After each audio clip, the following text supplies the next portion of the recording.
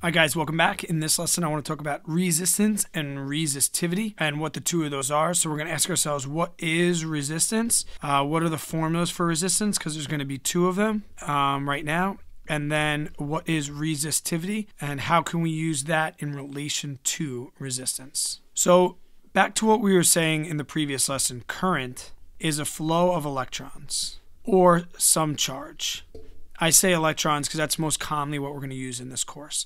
All right, so we have this flow of electrons. Now, depending on the wire or depending on the conductor that's flowing through, all right, this could be easy or difficult for the electrons to do. So it could be easy or it could be difficult. And the thing that makes this easy or difficult to do is the resistance of the wire, which pretty much in a sense means stopping the flow, stopping the current. Right? If you want to resist something, you stop it from happening.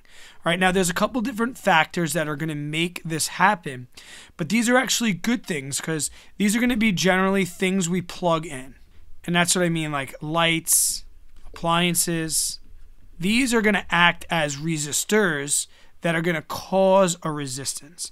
Now the relationship, the very simple relationship between resistance, all right, so if I look at this symbol, the symbol for resistance is going to be capital R, and it's going to have a unit, ohm, okay? Ohm.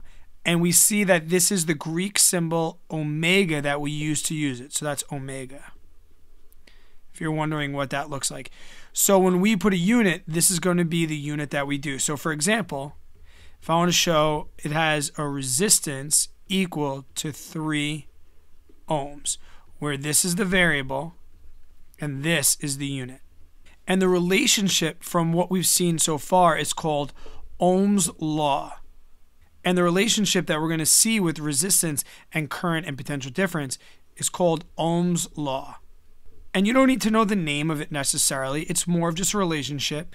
And on your reference table, it says that R equals V over I, where V, we remember, is the potential difference, and that has a unit of volts or voltage, and that's going to be divided by current, which has a unit of ampere, that we say is just amps or capital A, and volts has a lowercase v. All right, so this Ohm's law is going to be super important, so it's something that we really need to understand. So let's look at an example of how we'd use Ohm's law. If I say that, for example, I have a current going through a wire of 0.1 amps. The circuit has a potential difference of 12 volts. What is the resistance? So I'd set up right now, I would just look at my givens, and I would say that V equals 12 volts, and that I equals 0.1 amps, and I want to know what is R. So we say R equals V over I, which equals 12V over 0.1 amps, and you are left with an R equal to something in ohms. Okay, R equals 120 ohms. Now, you might be asking yourself, what gives a wire resistance? In this course, we're going to see that there's really three things. 1, temperature. 2, the area, the cross-sectional area. And 3, how long it is. And when I say what is cross-sectional area, if I have a wire, this right here is the cross-sectional area of the wire. All right, so that right here, this area that we see, the diameter, right? We have the diameter and the circumference, right? But not counting the diameter and the circumference, we can find this area in here. That's going to be our cross-sectional area. And these three things are shown in the second resistance formula, which says R equals a new variable here, which is going to be used to represent two things, and we have L and we have A. And it's this formula that I want to look at on the next slide. R equals, this is rho, Okay, it's a Greek symbol, similar to when we did momentum. This is L and this is A. Now what rho stands for is resistivity. And all resistivity is a characteristic. So this is the temp and also what it's made out of. Meaning, is it made out of copper, silver, gold? There's a bunch of different metals that this can be made of. So what is the other conductors? L is equal to the length of the wire. A is equal to the cross-sectional area. Now, oftentimes on our reference table, you will see a chart that says resistivities at 20 degrees Celsius. So when you see this 20 degrees Celsius, we know to look on the reference table.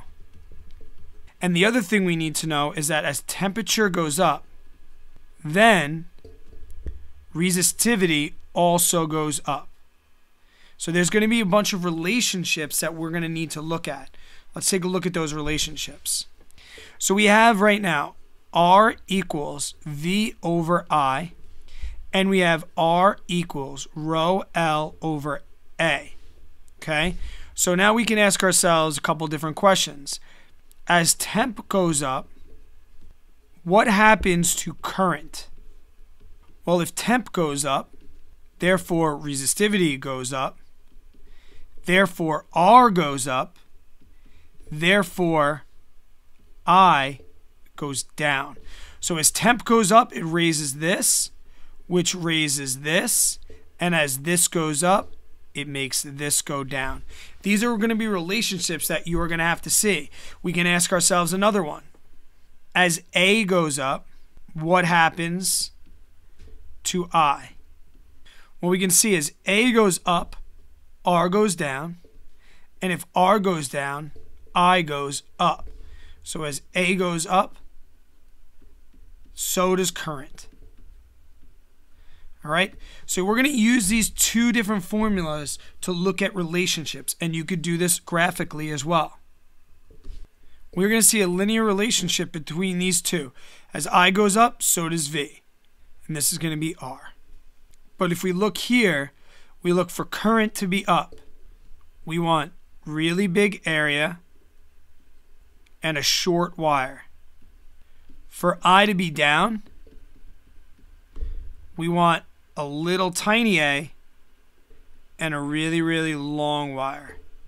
Alright guys, so that should get you started with resistance and resistivity. Don't forget guys that when you see this 20%, when you see this 20 degrees Celsius, to look on the reference table.